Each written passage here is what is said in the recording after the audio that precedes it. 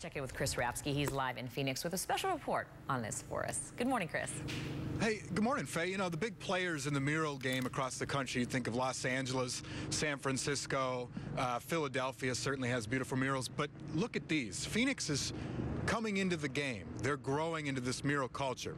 So we wanted to go behind the scenes and take a look at the spray paint culture that is Phoenix. Under cover of night, often into the early morning sun, it's the only time that I can say in my life that I have zero thought.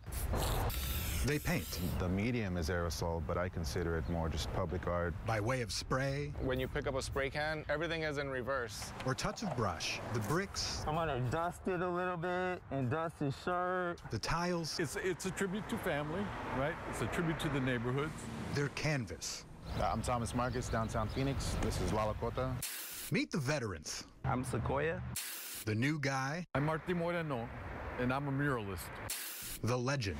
Most of them started by tagging. Was a snot-nosed tagger kid at one point. The police were called. I'll say just unsanctioned work. Fortunately, I did not get in trouble. Those hard-to-read scribbles scarring neighborhoods across the city. There's good graffiti, right? And there's bad graffiti, I guess. Once founded on destruction, Tagging is more the scribbling and just vandalizing and destruction of property. mural art is now a common method to deter graffiti. It really revitalizes downtown.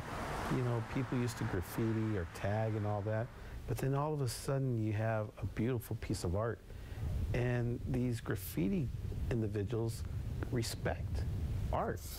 It's the street code, the unwritten rules of the game. Sort of no better not to go over something that's a large-scale piece that's maybe done with a higher quality than what they're doing. Not all pieces are immune, though. This mural was tagged, dubbed by some street artists as a copy of a prominent San Franciscan artist, a charge this artist denies. It sucks because I spent a lot of time working on it, but it happens. But for the most part, murals work to reduce graffiti, tell a story, and inspire youth. I see a lot of younger guys dealing with business owners, asking for permission, funding to paint these murals, and I think that's great. You got to embrace your community, so it's got to reflect their concerns, their history, their culture. And the foundation of graffiti Signature. is still there, no longer a blemish, but rather punctuation on a modern-day Metro masterpiece. Nice job, man. So one of the guys in that piece, Lalo Cato, did this mural here, and it looks like one thing from wide away, but come closer and you could see the detail in this thing. I mean, look at the bumpers on the cars. This is the desert landscape here. You have the red and the yellow that symbolizes the Arizona state flag. And then if you look at the Phoenix skyline here, this is something, a signature of theirs.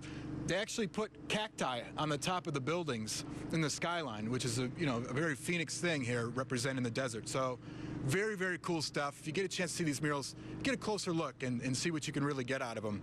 But hey, we want to know what you think about your favorite mural in Phoenix. So on our Facebook page, we've posted 4 pictures of murals that we think are pretty impressive, and we'd like to know what you think. So just click like on the picture that you happen to like. I believe the Jesus Saves one right now has the most likes. It's in the middle on the bottom there.